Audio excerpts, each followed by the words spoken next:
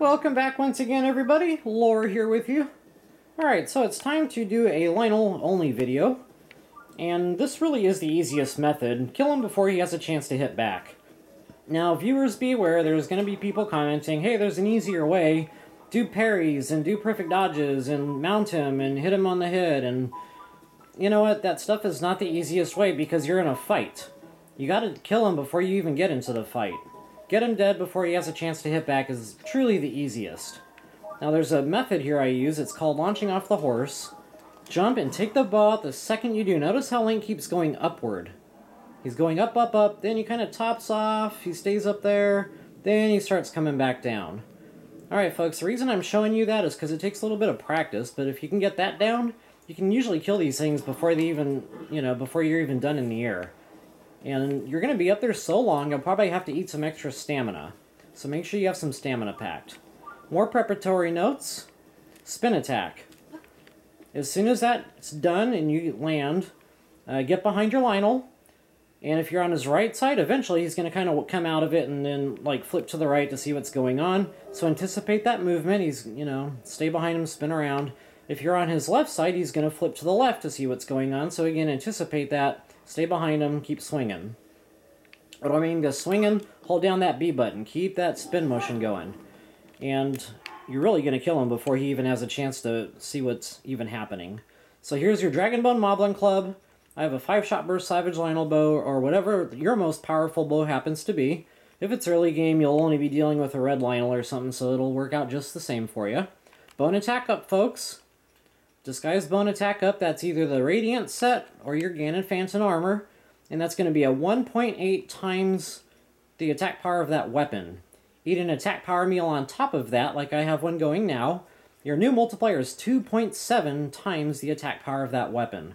Very, very lethal, unstoppable force with that. You can do the same with Ancient Proficiency and Ancient Weaponry, but they break quick, so I don't recommend that. Alright, so without any further ado, here we go. Headshots, double damage. You want to do as much damage from the air as possible, folks. Now, if you've got a really weak bow, I'll just kind of back out now. You notice I could have stayed up there a lot longer, but I wanted to show you guys what I was talking about with spin attack. So stay behind him, just keep spinning around. If you're dead behind him, he's going to go to do that, but he'll be dead before he can actually pull it off. So either way, just keep spinning. And if you're really that worried that it's taking too long, depending on what Lynel you're dealing with, just go ahead and take that shield out at that point and block that fire blast or whatever. But again, get him dead before you can hit back. Truly is going to be your easiest method.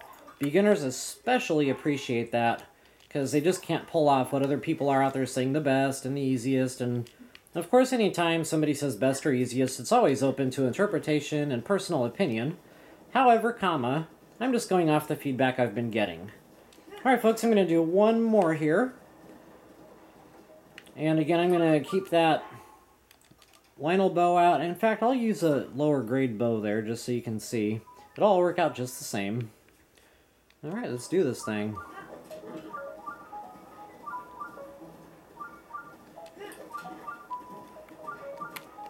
Take that bow out the second you jump off your horse. That really is key to getting the most time in the air. And I'll show you how to eat the extra stamina, which I'm sure you guys already know how to do that. So as you get real low there, don't let yourself actually run out. Just do whatever damage in the air you can. Now if I was, not talking there and completely paying attention to my game, I could have actually killed him from the air, but that's okay.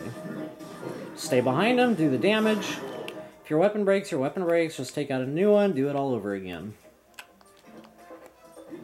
Okay, I'm gonna use my shield and block that, because obviously I didn't want to take a blast there. But as you can see, it doesn't take too much longer to get him dead. So that really is key, folks. Get him dead before he has a chance to hit back. Absolute, hands down, easiest way to kill a Lynel. I hope that helps. Best of luck to you guys out there, and happy hunting.